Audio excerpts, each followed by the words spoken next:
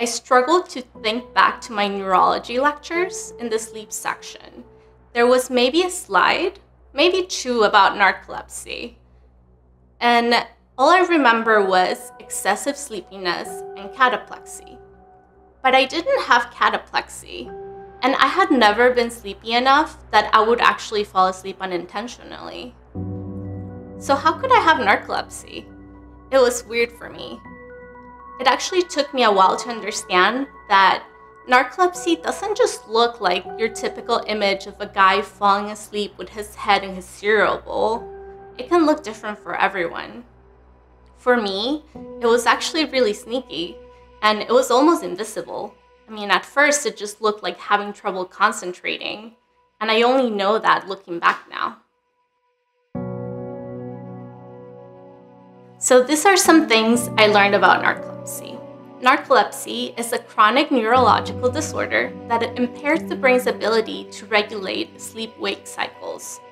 It affects 1 in 2,000 people, that's 200,000 Americans and 3 million people worldwide. The major symptoms of narcolepsy include excessive daytime sleepiness, which are extreme periods of sleepiness during the day that, for a person without narcolepsy, would feel like staying up for 48 to 72 hours. Then there's cataplexy, which are striking sudden episodes of muscle weakness, which are triggered by strong emotions like laughter, fear, or anger.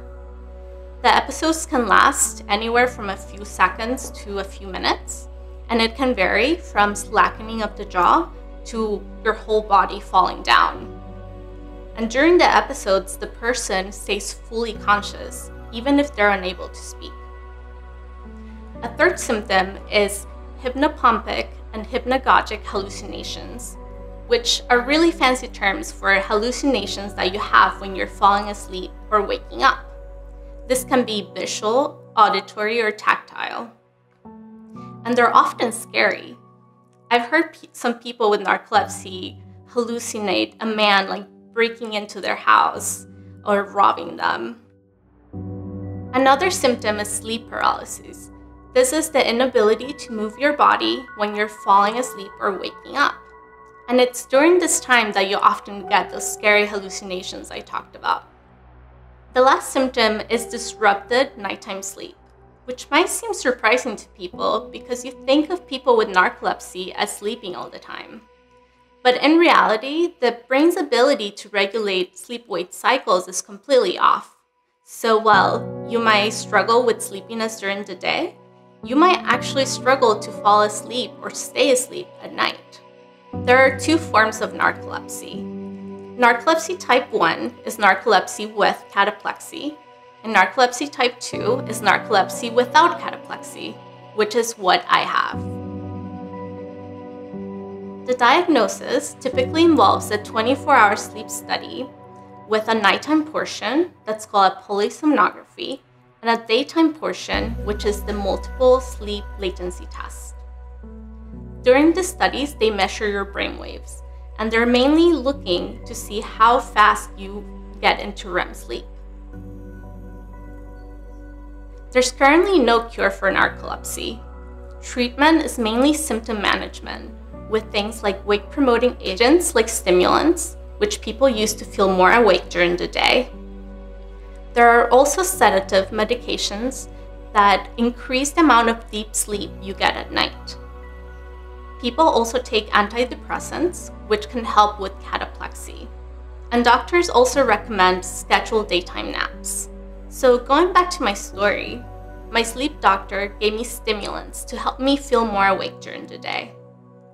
Even though I was still in shock that I could have narcolepsy, I was also kind of relieved because there was finally an explanation for my sleepiness.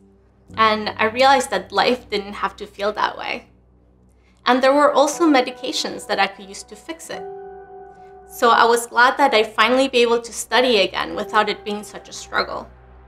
So in higher spirits, I started my third-year clinical rotation in internal medicine.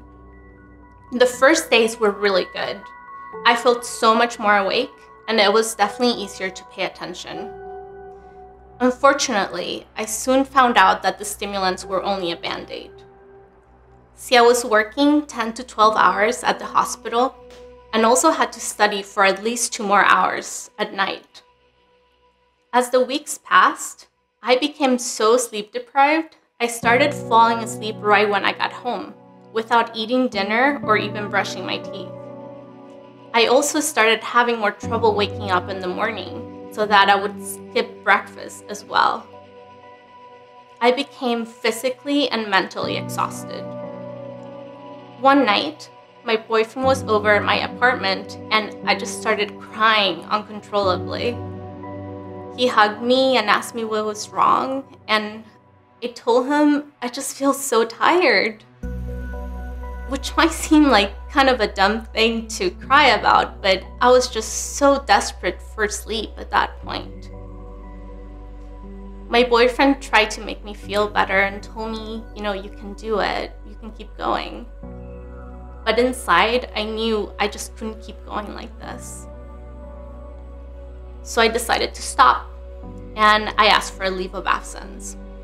Ultimately, I decided to leave medical school. It was an extremely hard decision because this was my dream for almost 10 years. And I really miss wearing that white coat. But at the same time, I know that I never want to feel that unhealthy or exhausted ever again.